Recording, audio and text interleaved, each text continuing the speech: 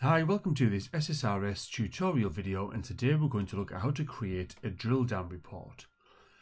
This video was recorded in April 2021 using Visual Studio 2012.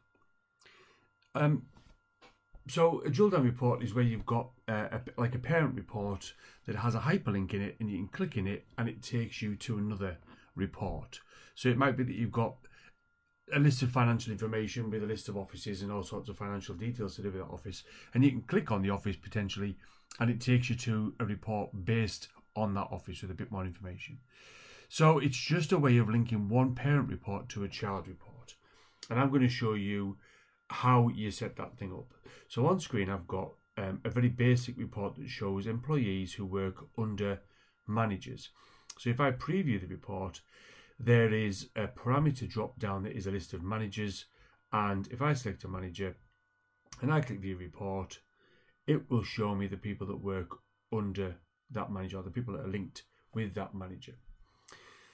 So that's all. I mean, all well and good. The report will work as a standalone report. However, imagine we had another report, a manager list report with all sorts of information based on that manager, and then you want to actually click on the manager to go into a list of their staff. So let us create a parent report. In this example that we're talking about, this is going to be a child element of the two reports. So let's click on reports. We're going to click on add new item. Usually by default it selects report wizard. We don't want that. We're just going to select report, and let's call it manager report.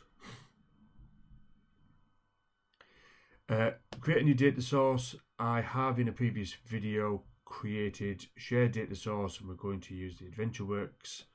I'll leave it as data source 1, the default, and I've got a pre-prepared piece of SQL. So if I go to use a dataset embedded and I choose text and I paste in my SQL, there it is.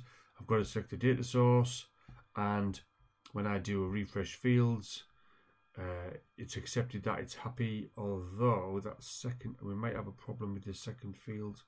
Yeah, there you go. So the first field has got a name, but this second field I've done an is null without giving the field an actual alias. So now I've done that.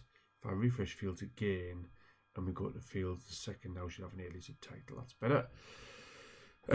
Okay, I'll now click on insert a table and put in the managers. Let's insert another couple of columns.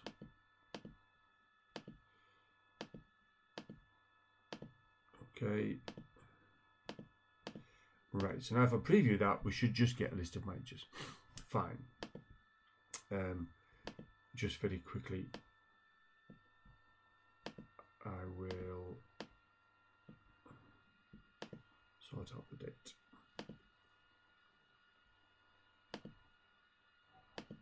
Select number, select date, and select the date format without a time element. Okay, so now I'll preview that. So now this is the list of managers. I mean, this is just a quick example. Obviously, you put some sort of header and that sort of thing to make it look a bit more presentable, but generally this is it. There's a list of managers. Now what you can do is you can select one of these fields here.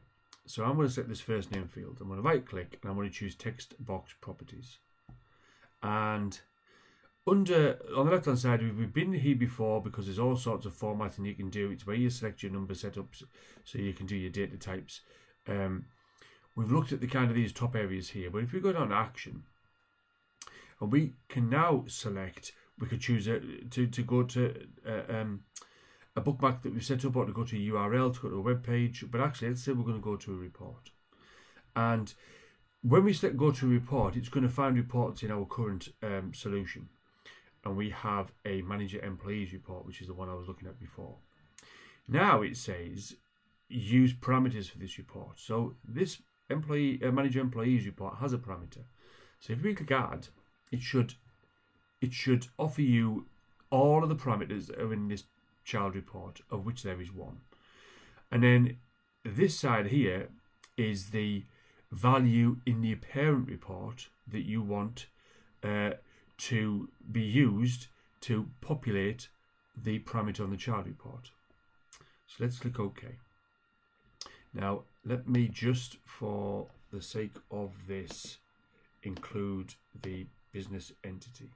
That's just an ID. We don't need it as such, but I want to include it just to kind of demonstrate a little bit more this solution. So now I've created this, and it was really generally quite quick.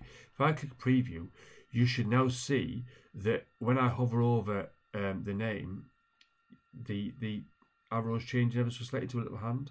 Now if I click on one of those, so I click on, well, Gary Altman was the one example we did before, business ID 227. If I click on the name Gary, it will take me now to this report here. This is now the manager employees report. Now, the fact that we've gone from the manager report, we've still got the manager report highlighted here. We're not in the manager employees report. From this point of view, we're still in the manager report.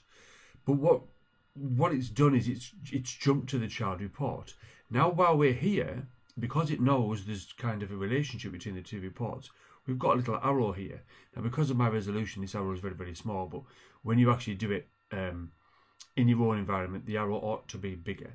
If I hover over it, you can see it says back to parent report, and when I click on the back button, it will take me back to this report, and I will now click on Stephanie Conway, see who works under her, and there's the list of the people who are associated with Stephanie Conway, including her herself. And that, nice and quickly, is how you set up a drill down report or a parent and child report. I hope you found that helpful. If you did, please give me a like. If you've got any comments, I appreciate any feedback that you've got. Thanks for watching. See you next time.